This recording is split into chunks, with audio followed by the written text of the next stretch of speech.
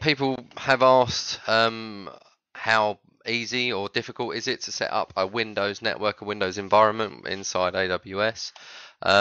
So I thought probably put a quick video out on that. So effectively, there's two places that you're going to manage this. So you have to create first your virtual private cloud. Now Amazon's quite disciplined at the way that it manages its instances and the networking within that. But what they mean by virtual private cloud is effectively they've got all of this wonderful cloud infrastructure and architecture, but you want to be able to carve that own little piece up yourself. For the reason that you don't want it to talk to anything publicly. Obviously, with public IP addresses and elastic IP addresses, you can connect whatever you want to whatever you want.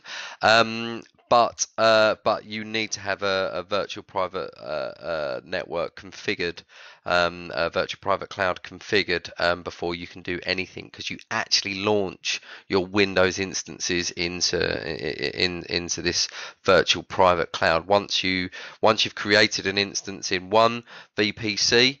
If you need to move it to another VPC, you have to effectively image, shut it down, and then re-Phoenix the image if it was completely brand new, effectively. So it is important for you to understand the importance. So there's two places within AWS that this is actually done.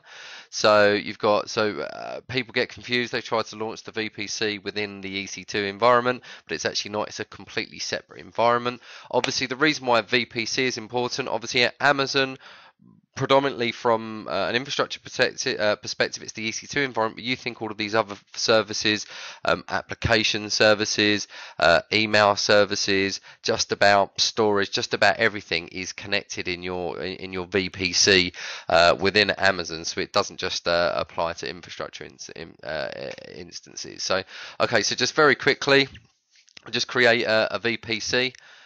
So I haven't done this for a while for a new setup, so apologies if I need to sort of double check a few steps. So again, start VPC. Obviously it gives you your options.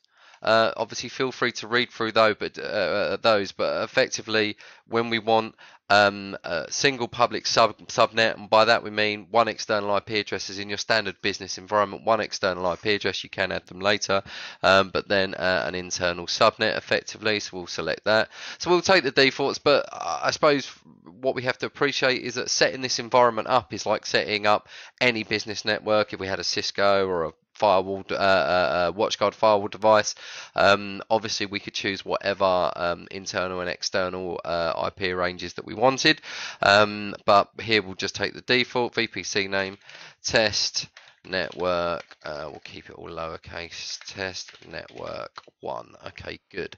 So availability zone, so stuff about availability zones in other videos, but we'll just say no preference. Actually, we will do, let's use EU1, EUS 1A. The only reason this is relevant is that when we actually create our Windows 2012 subnets at a later date. Okay, good. So I think we're keeping all the defaults here. And when I actually go and click create VPC, there is your virtual private cloud all set up. So we'll just click on VPC. Test network 1, so it's even named it for us, and if you click on it here, it gives you more information. DNS resolution, yes. DNS hostname, yes. So I've not actually created a diagram in other videos. I do have a PowerPoint that supports that, but the videos rather. But effectively, what we need to appreciate is that what we've just done there is set up our own network environment. We haven't done a security group yet, but what we've basically done is just set up an office network, as opposed to it being on site. It's your own little place in the cloud carved out. So with any office network, we have routing tables, which just really give you access to be able to route between different subnets. If we need to limit traffic, then obviously we need to do that, but in your standard sort of under 254 sort of servers or PCs, we don't need to. Internet gateway, so it gives you a default gateway. It obviously creates the ability for you to have a DHCP process. All of the VMs within Amazon that you launch get their IP addresses automatically. This is the only way. You can't actually manually select them as far as I'm aware. Elastic IPs, this gives us the ability to have external IP addresses connecting in. We'll come back to that.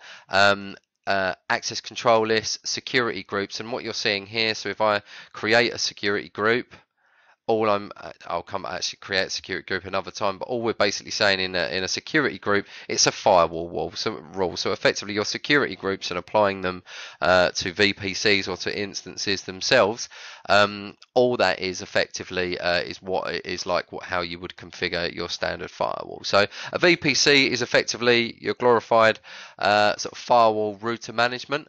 So we'll just go back to that VPC. And I think we're pretty much done. We'll just check. So it creates a security group for you, a default security group, and we will actually select that default security group, which allows all of the traffic. We won't actually do that here. We'll do that on the instances for them to communicate, but just by going through that wizard, that's effectively your VPC setup. So the next bit, let's go to the EC2 instance.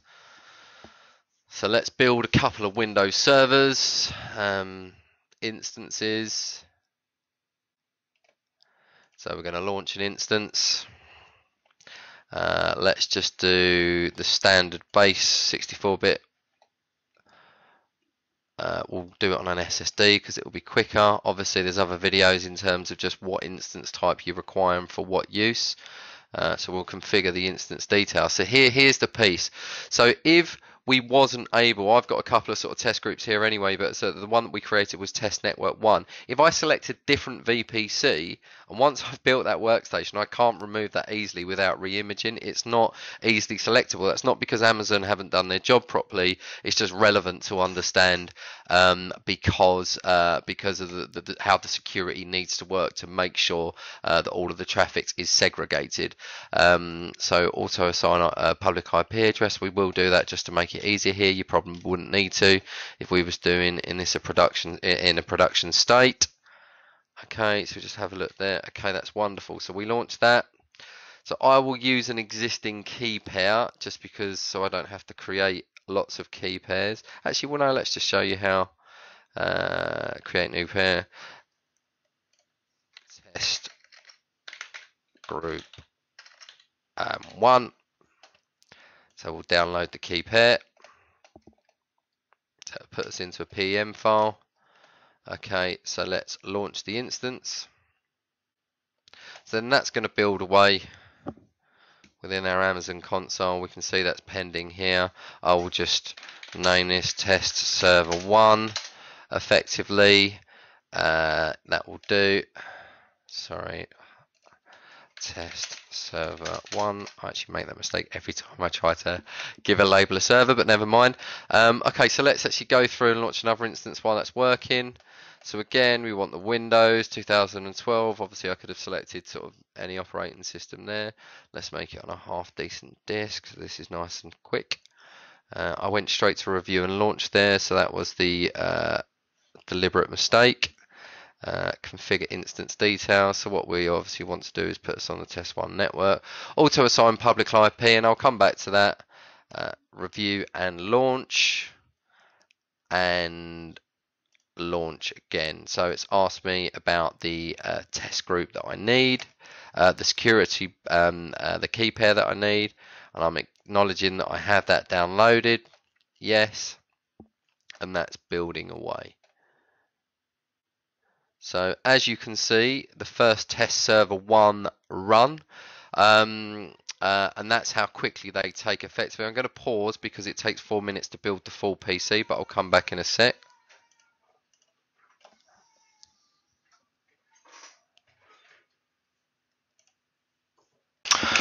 Okay, so that should be done now. So I'll show you how we can connect. So when we go test server 1 connect, you download the remote desktop file. So what I always do, let's actually rename this test server 1,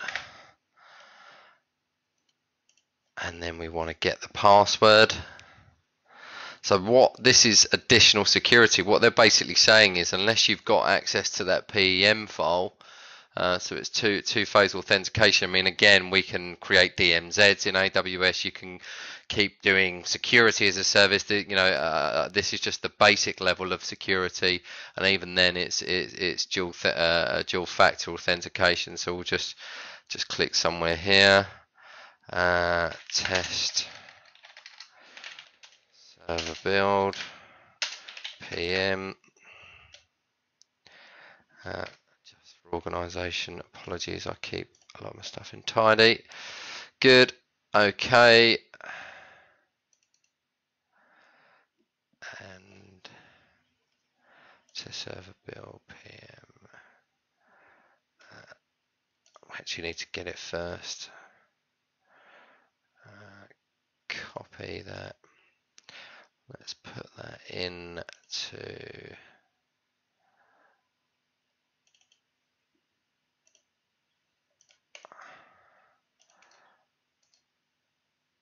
paste.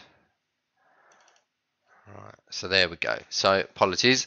Now we're back on track. So okay, so it will show you all the encryption details there. You can actually just paste it in. If you ask to decrypt the password, it will give you the password. The whole reason I created my tidy folder, because I knew there was going to be a few files here. To server build PM. Let's actually create a little text document, which is a bit naughty. We use a secure PPM system for this, but given the fact that it's test, so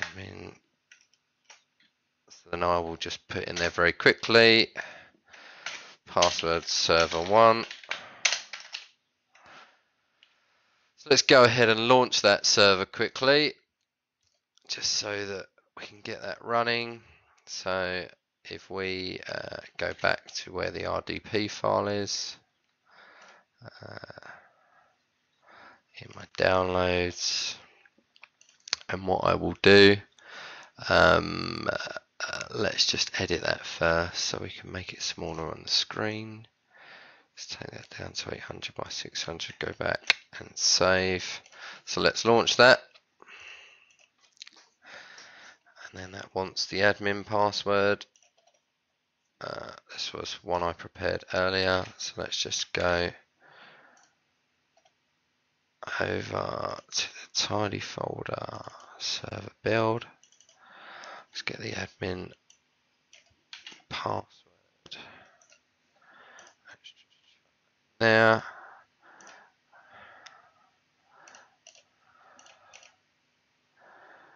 So again, once we start stepping up security, we can use certification services, but that's not required at this stage. So there we have. Let's let test server 1 do what it's doing, and let's go back to test server 2, connect. So again, we're going to do the same process, so I won't talk through so much here.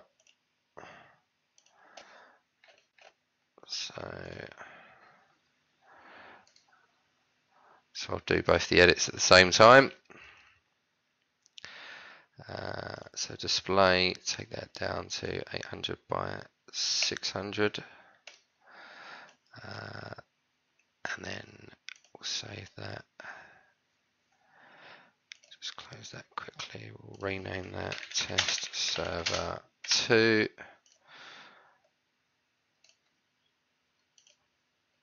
Cancel that down and let's get the password. So again, it already knew the location to my test group 1 PM file because we did it before. So luckily we don't have to do that again. Look at the password. It's effectively brute force attack. Good, but we can obviously change these at a later date. Server 2. Okay, good. So I'll keep this stored anyway. Close, and then let's actually go, let's actually go and launch that. Don't know why that's not behaving, but let's just connect here. So it should be 800 by 600. Now what's the password? put that in there.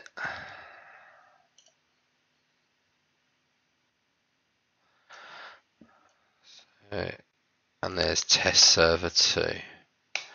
So we've got test server 1, test server 2. While test server 1's doing its thing, I will, whoops, the run command.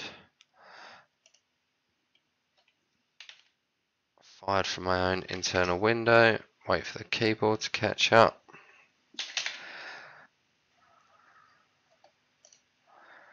So let's just show you around the, so you can see here, as per my VPC, so we've got standard IP subnet here, standard IP addressing, and again, so it creates your default gateway, it creates your DNS. Let's actually just show you that all there. So you can see, it gives you all your suffix searches, it gives you your default gateway, it gives you DHCP address, it gives you a DNS server. More about that when we actually create DNS server for the Windows environment in AWS in a later video. But all default stuff. So if I go to then ping my 10.0.0.1, I can ping that. That's great. So let's just go over here to the other server, and then let's just do the same process here. Config, we'll go straight to all. Again, same default gateway, different IP address though. So let's now ping 10.0.0.1. Sorry, not 1. What was the IP address of this machine? Where are 134? So as you can see, it's very strange. I mean, this is not like your default office environment. We should be able, okay, there we go. It's actually, so it's got a reply from 139, which is local, but it couldn't get to 134, which is this box here. So effectively, the way that we achieve this is to go back to our EC2 console, and we will select the security groups for the instance. Currently instance networking, change security groups. So we need to make sure that we've got the default VPC security groups that was created at the time of the VPC. And let's just go here, networking, change security groups, default VPC as well. So now when I go to ping the other server,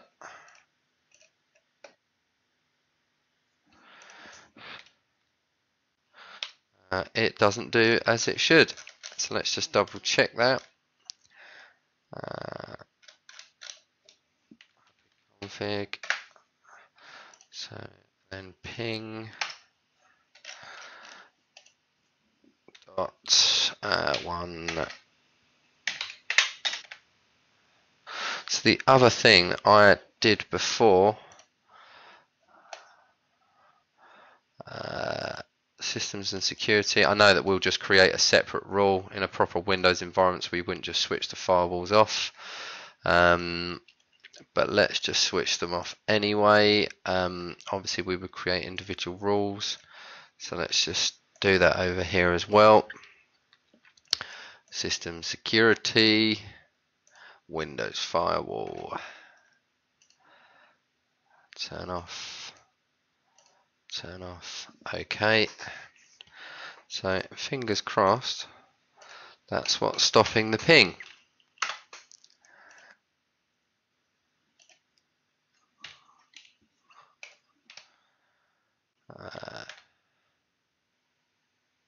Obviously not. Let me troubleshoot that and I'll come straight back. Okay, so probably like to say, would spot the deliberate mistake on that one. So that for me, or for the purpose of this video, should I say, was actually quite a fortunate issue to have. So effectively, so we got it working now. We can ping over. You'll notice it's got a new IP address, and we can ping back as well. Config. So one ping 10.0.0.139. Now the reason for this is that if we go into the VPC manager, now your actual subnet, as we can see the test subnet here, its availability zone is EU West 1A. Now, what happened on the actual instance that when I actually brought it up, this was the test server 1 was an EU West 1C. Now, availability zones are obviously sort of failover zones. There's other videos that exist to explain those in more details. And you can actually route. So I could have actually configured the networking to route between the availability zones, which we would need, obviously, in a disaster recovery scenario where we're doing block IO style replication. But for this, for the purpose of this video, all I did was just change the availability zone over, so now they can talk to each other. So that's it. So it is fairly, it can be a bit fiddly first couple of times that you do it, but at the end of the day, if you get stuck with any issues, if you're a funded sort of Amazon account, you've got an Amazon partner, then Amazon are pretty good at answering these questions if you ever get stuck. So I think that's pretty much it.